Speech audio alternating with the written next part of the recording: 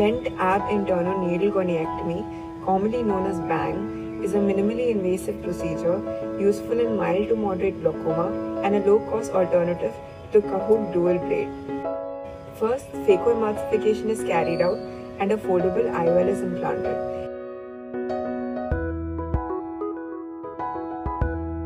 Then the tip of the 25 gauge needle is bent at 90 degrees using a needle holder. After tilting the patient's head away from the surgeon by 35 degrees and tilting the microscope towards the surgeon by 35 degrees, the anterior chamber is filled with orogel or any cohesive viscoelastic substance. A drop of orogel is then put on top of the cornea, and under the Swan-Jacob corneal lens, the anterior chamber is visualized and trabecular meshwork is identified.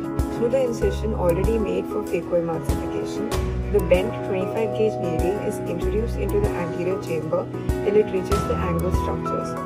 Under gonioscopic visualization, the tip of the 25 gauge needle is introduced into the canal of Schlemm. With a gentle forehand stroke, the trabecular meshwork is excised using this needle for around 2 clock hours.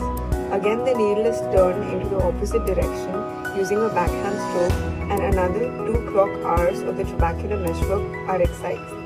Bleeding from the collector channels is seen, which confirms opening of the canal of Schlemm. Then the 25 gauge needle is withdrawn and viscoelastic is washed using bimanual irrigation and aspiration. Anterior chamber is thoroughly washed with saline. Blanching of episcleral vessels is noted on the nasal half, which indirectly is a confirmation of enhanced aqueous outflow through the open canal of Schlemm.